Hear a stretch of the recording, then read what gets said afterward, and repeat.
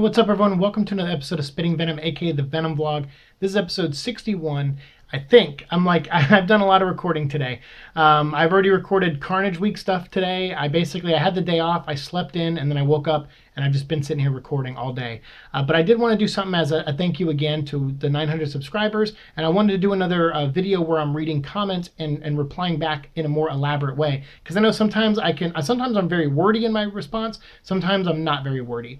So this is me just trying to go through, and I'm not going to do a ton of them. I'm just going to go back a week. I'm getting a lot more comments. Thankful that I'm getting more comments, but I'm getting a lot more comments than I used to. Like before, I'd have to go back 3 weeks to start the video. Now I only have to really go back a couple days, but I'm going to go back a week and just read a couple, and I'm going to jump all over the place here. So these will all be from different videos over the past week that we've uploaded, which I just realized, like, wow, we've stuck to the one a day thing. So as if you guys are enjoying them, I'll keep trying to pump out a video a day. The problem is that we're in that period now where there's not a lot of movie news. They just finished filming, and everything now is going to be official, and we already know Sony is trying to keep a really tight lid on this movie. But I think at some point we're going to see, they're going to announce who Woody Harrelson's playing and who Jenny Slate's playing. Although we talked about that like a month ago of Dora Skirth or whatever the character's name that we saw on like someone's Twitter page. I think it was a Marvelous Realm in Atlanta Filming.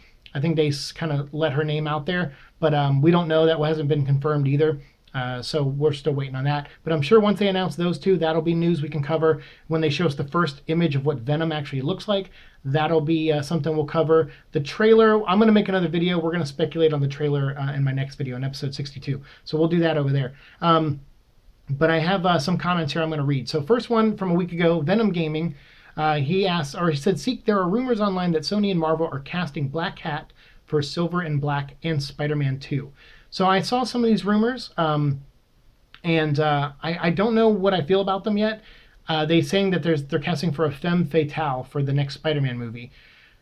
I mean, it could be Black Cat. I mean, it could be anything really. A femme fatale could mean a couple of different things. Black Cat's not the only Spider-Man villain that is female.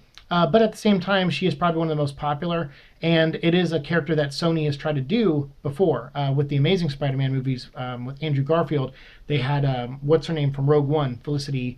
She was going to play, well, Felicity is the name of the Black Cat, I guess, but the actress from Rogue One.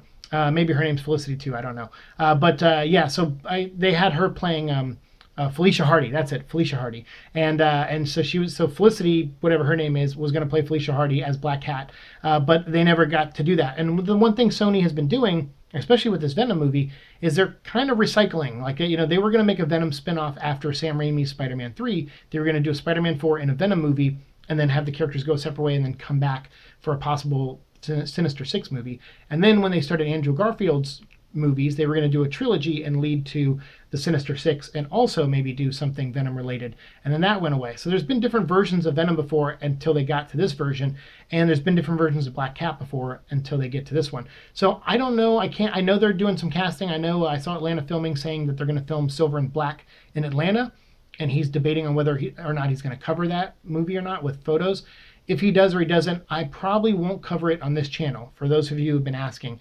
I'm really just kind of locked into Venom, and we're already going to do a spin-off show about Scarlet Spider, which is purely going to be about the comic book character, and not really about any other version of him. So I already have kind of my hands full. As long as I have a full-time job, I can't do more than too much on here, and I'm already kind of doing too much as it is. So I got to be careful that I split my time evenly with everything I got to work on.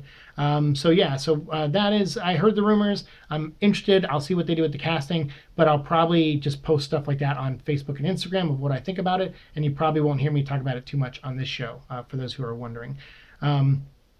And then let's see, let's go up, scroll a little bit more. Fwa Storm, a great artist, by the way, worked on Soulstar with me. He mentioned in my technical difficulties episode that he's a Red Letter Media fan too, and he always has them on in the background. Yeah, I'm watching right now. I could turn the camera. I'm watching a Rich solo stream with no audio on. He's playing the new Friday the 13th. They just did the Friday the 13th Part 5 non-Jason update, and he's playing it right now. So yeah, I mean, I even have them on all the time. But for that video, technical difficulties, a lot of people have been saying like, hey, it's cool, you made a mistake, it's no big deal. Yeah, I know, it wasn't, like, to me, if you guys don't remember, you didn't see it, episode 56 was originally about me theorizing about Tom Hardy filming in the woods and maybe it being a scene that might be from the end of Planet of the Symbiotes, where there's like the portal in the woods that leads to Planet of the Symbiotes. And he said that's where he met Woody. I thought he was referring to Woody Harrelson. I completely forgot or didn't know. I don't remember him seeing this story before, but he had a dog named Woody, and that's where he met the dog, and the dog passed away last year. So I completely misinterpreted that, and out of respect for Tom, as a dog lover myself and a dog owner, I was like, I'm going to take this video down. I didn't do anything wrong in it. I just didn't know. And so for that reason, I took it down. So that'll probably be the only video we take down on the series. And I replaced it with me eating the Scarlet Spider Lego set. So yeah, but Red Letter Media, I'm a huge fan of for sure. And Andrew said, thanks for keeping us in the loop when unexpected technical difficulties arise. And I always will. If I screw something up, I'll always let you guys know. And if I screw something up and I'm not aware of it, you guys let me know for sure. I'm not above feedback. I had someone, I'm probably going to read his comment. He gave me some feedback on a video coming up. So we'll look at that. A lot of people wishing me well when they found out about my leg. Thank you guys for that very much. Venom Gaming asking for links. Venom, I only link to things that I talk about in my specific video. So if I say, hey, I'm going to make a video on that later, there will be no links to what that was referring to until I make that video. I try to keep my sources to the videos that I make them on. So just for a heads up for future reference, because you did ask for a lot of links last week, but that's okay. I mean, if I have them, I'll give them to you, but normally I cover them in the video. Bob White actually said, thanks for the heads up on this. I fell out of Venom in the early 2000s, and this allowed me to get everything I need to catch up before the movie. So this is when I was talking about the sale that they were doing on Comixology, that really great sale, which is back, by the way. Comixology and Kindle. I think so far this year they've done 3 sales that last like 4 or 5 days, and then I just wait like a week, and then the sale's back. Sometimes it's even better than ever. I picked up 6 more Venom and Carnage trade paperbacks this week on Kindle for like, I think all 6 of them totaled to like $13.50. Yeah, it was a pretty good day for me. Buying digital comics. So if you're out there, keep an eye on that stuff. If you want all these comics for a really cheap price, it's a good way to get them. Venom Gaming actually gave me a lot of news, but the thing is, so I have notifications. A lot of people don't know this, but I have notifications on my phone and Google alerts and things like that that tell me when something Venom related goes up, whether it's on Instagram, Twitter, because I don't have Twitter, so it's an easy way for me to keep track of Twitter. The only thing it doesn't update me on really is IMDb. So that's why I go to IMDb every couple days and hoping that I get some more movie news. And so sometimes I do, sometimes I don't. But yeah, so, I appreciate people going like, hey, did you hear about this? Please keep doing that because there are some times where I didn't hear about it. And that has happened a few times. So again, big shout out to Venom Gaming for being so diligent with that and being like, hey, did you see this? Did you see this? Rutger here called me a lovable YouTuber. Thank you, Rutger. He says, I have passion for just know that we, quote unquote, your fans care about it. Well, you guys are awesome. I mean, like I said, you guys are pretty much saving my channel, and it's not like my channel's going anywhere, but you guys are trying really hard to get me to that 1,000 subscribers so that way I don't get demonetized. And if I do, at first I thought it was worse than it was. It turns out it's not as bad. If I get demonetized, it's like, okay, that's fine. I'll still make videos and we'll eventually cross 1,000 subscribers. Hopefully people will enjoy the show and keep liking it, and we'll keep growing from here because we are Venom, right? So I'm not too worried about it. I'll keep making videos for you guys, like regardless. This is fun. It's very therapeutic for me to do this kind of stuff and to connect with people. The whole point of me getting on YouTube originally was to find people who like the stuff I love and connect with them. So I'm glad I'm continuing to do that. I did that with Transformers. I did that with other things I've talked about on this show, and Lego, stuff like that. And right now it's Venom, and I'm glad because it's nice to meet other Venom fans. And there have been people who told me like, hey, I wasn't excited for this movie, but watching your show, I'm excited for the movie now. And I'm like, hey, that's cool. Like, I think we should be excited for the movie, but we should also be cautious. I mean, Sony, I mean, to me, Sony is like hit or miss. Like, they've done one decent Spider-Man franchise and then one not so decent, in my opinion. Resident Evil, they've made one okay movie and 5 like really terrible ones. So to me, it's like it's hit or miss. I don't know. I'm like 50-50 on them. So I'm excited, but I'm prepared just in case. But I think Tom Hardy and the cast they got for this and the crew, it gives me hope. And I'm really interested to see a Venom story without Spider-Man because we don't really need Spider-Man to tell Venom's story, as I've said before in previous episodes. All you need is someone to ruin Eddie Brock's life and for him to have hatred for them. That's all you need. Boom. Character done. Go. Andrew said something here, but it seems pretty personal, so I don't want to read that comment out loud. But he did make it basically saying he's gone through some tough times too, and how he works through them. And I appreciate you opening up to me like that, man. I really do. Andrew's a big supporter of this channel, and I really appreciate the comment, man, big time. He left that on our post-traumatic video where I was talking about Mike Shinoda's EP. And also Hillary here. I was excited when I saw the new songs and glad that someone I knew liked them, but I can't listen to A Place to Start without having to turn it off before the ending, even though I love the way the song ends. It's too hard for me. Really glad you're here and the person you are, anyway, that you tell your story, and anything that keeps those reminders of why you're going is something I'm here for. Well, thank you very much, Hillary.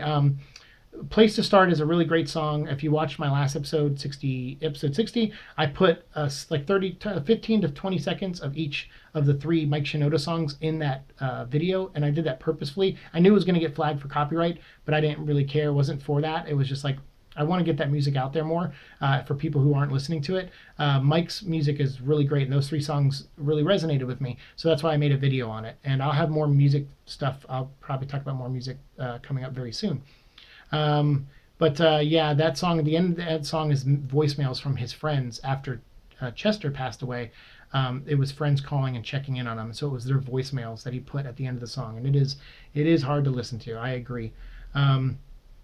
Will Spider 5, our 700 subscriber, he said, looking forward to it. Also, congratulations on 900 subs. Your channel is growing very well. And again, that is thanks to you guys. I am happy to put out videos and do as much as I can, but I can't, without people watching it, it won't grow. And you guys have been watching it and been very dedicated, and I greatly appreciate that. Like always, will be very thankful to you guys for that. So thank you very much. Sean Cedre says, nice. Also, Carnage showed up in Amazing 794 at the end. Sean, because of your comment is why I hunted down that book and I couldn't find it. And luckily a friend named Thane who shops at Lego, he came into Lego and talked to me, and he actually had that book. I don't think he knew I was looking for it either, just randomly. He was like, hey, I have some comics that I don't want to read anymore. I just bought them. I just take the digital codes and read them digitally, and I just like to give away the floppy copies. So I was like, I'll take it. It's $7.94. I've been looking for this book, and I read it because of you. So Sean, thank you very much for that comment, because I thought that story wasn't happening for another couple issues, and it was nice to see that little teaser at the end with Norman Osborn holding the Carnage symbiote. That's really cool, and we may talk about that a little bit on Carnage Week next week. So Sean, thank you for that. Let's see. Eddie B says, hey man, I love your channel. Dude, you know all the stuff, but you should practice on talking more about the movie than yourself, because I'm really interested in this film, but I love the show. Keep it up. And so I did. I commented back on Eddie, and like, again, I'm not against feedback like this. It's something I look at for sure. But for me, this show is about me and Venom. And it's also about Venom the comics. It's about, things that inspire me that are Venom related. We're doing a Carnage week. Like, it's about everything, and anything that involves the character and my connection to the character. That's kind of how I present this show. But I get the feedback because that episode in particular was talking about them wrapping the film, and I probably could have said a few more things about them actually wrapping it than I did about myself. So you're right. I think sometimes the thing is, I don't script my shows. They're just tangents. I just start talking. I have diarrhea of the mouth, so I never know where they're going to end up. So that's what happened, and I probably should have reshot that and done something more to what you were saying. So I'm not against the feedback, and I think on some level you're right. I agree with you. I could have talked. I thought I put up all the images and was kind of hoping that would tell the story of the wrapping of the movie and show all these really great images of people on set and giving each other hugs and saying job well done. I was kind of hoping that message would resonate more, but I guess I could have commented more on the pictures themselves and said a little bit more about the wrapping of the film. So you're right, absolutely, and I will be more cognizant of that in future episodes for sure. Dano says, you're awesome, Seek. Understandable error, not too big of a deal. Talking about me removing the video. So thank you, Dano, for that. Harmontown fan and friend. Comic Boys, we talked about in a recent episode. They brought up the Matthew Libatique, and I was like, hey, that's great. That's something movie related we haven't touched on, which is a cast member. I always said I would go back and talk about some of the new cast members as they added them. Cinematographer is a very important job in movie making, and Matthew has such a great eye for for visuals and worked on some really great movies with Aronofsky and other great filmmakers. So big shout out to Comic Boys for pointing that out to me in that Instagram post where Tom Hardy said it was great working with Matty Libs, and he was talking about Matthew Libatique. And then I checked IMDb and saw that he was on there, and it was awesome. So thank you. Brenda Brooks, she was one of the people that wrote me and told me that Woody was Tom Hardy's dog and not Woody Harrelson. So she was one of the reasons I took the post down. She was the first person to write me. There was 3 people that wrote me private messages and told me that. So thank you, all of you. Brenda was the first one, so big shout out to her for letting me know about that. Mahed Faraj, he says, I connect with Venom 2. Nice to meet you on here. Yes, one day we will destroy that spoiled sport and expose that Spider-Man for, what does it say? Expose that coward for who he really is. He's quoting Venom for Spider-Man. So yes, hashtag we are Venom. Mahed, he also followed me on like Google Plus and Instagram and I think Facebook. So big shout out to you, dude. Thanks for being a subscriber. Dead Obey says, gimme more. Gimme more. Thank you, Dead Obey, and thank you for subscribing. You crossed us over 900 subscribers. Someone else did, and then we lost someone, and then Dead Obey came in. So thank you all for the subscriptions. All of you got us to 900, so I appreciate it very much. And Ugly, he said, I got to set up notifications when you go live. He likes watching my live streams. So thank you. I know those don't get a lot of views, but I still like to post them. But if you haven't seen me play Layers of Fear, I get scared. So I posted that video up. You guys can watch it. And then also Waffles and Bacon says, does it taste good? Also, when do you think your first teaser of footage will get for Venom? I'll do that in another video, Waffles, but I do want to give you a shout out because Waffles actually wrote me and said, hey man, I don't normally do this, but will you give me a shout out? And I don't think me giving shout outs are really worth anything. I mean, I'm not a big YouTuber or anything like that, but yeah, Waffles and Bacon, wafflesandbacon.com. There's a big shout out for you. I like your comments every time you comment. I really appreciate them. And yeah, if you think if you like me as a YouTuber, then I don't mind saying thank you and giving your name a shout out. Oh, it looks like the Rich Evans video ended, so that's why my screen went dead for a second there. So thank you, Waffle and Bacon. Big shout out to you, my friend. Appreciate the support. And everyone else who supports me, I think that's pretty much it. I just picked comments randomly, and we're almost at 17 minutes, so I don't want to go too much longer because I don't know how much more my phone can record. So we're going to end it there with Waffles and Bacon and his shout out. But we'll talk about, a lot of you guys asked though, and the other reason I'm going to skip a lot of these comments is because a lot of you did ask when you think we'll get the trailer. So I figured that would be great. I saw Alex Yu make a video, the guy who kind of inspired me to get on YouTube. He made a video about that recently with the Bumblebee, because the Bumblebee movie is coming out this summer, and just did a video today, I think he posted it, about when the trailer might come out. He's thinking the Super Bowl, and I agree with him. I think it's going to be the Super Bowl. But for me, I have my own opinions of where I think we'll see the Venom trailer, so we'll talk about that in the next video, and that way we can all go nuts, speculate, call each other right, wrong, whatever. We'll do that in the next video. But for this one, I just wanted to read a bunch of random comments that you guys leave and just say thank you again. And if we hit 1,000 subscribers, especially before February 20th, I'll definitely do something special for you guys. But one way or another, I think what I'm going to do is, for 1,000 subscribers, is I wrote a Spider-Man 4 movie with 2 friends of mine back in 2007, right before I started working at Sony, and then when I was freelancing, and then I went and worked at Sony for a while, and I was with my friend Ben and James, who I worked with on a show that Steven Spielberg produced called On the Lot, and we met there, and we all decided to write a screenplay together for a 4th Sam Raimi Spider-Man movie. And I will full on, I found the script, I'll read you some of the pages from it, I'll tell you the basic idea from it. I have my certificate from the Writers Guild right here. It has some personal information on it, so I don't want to show off some of the personal information. But yeah, so I have, I'll just put my hand over it, I guess. So yeah, that's from the certificate. That's from the document of registration from the Writers Guild of America. Spider-Man 4: Fearful Symmetry, the screenplay.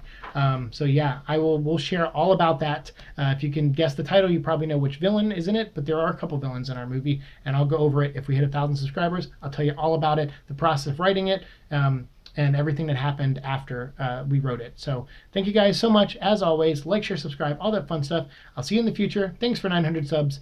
Peace.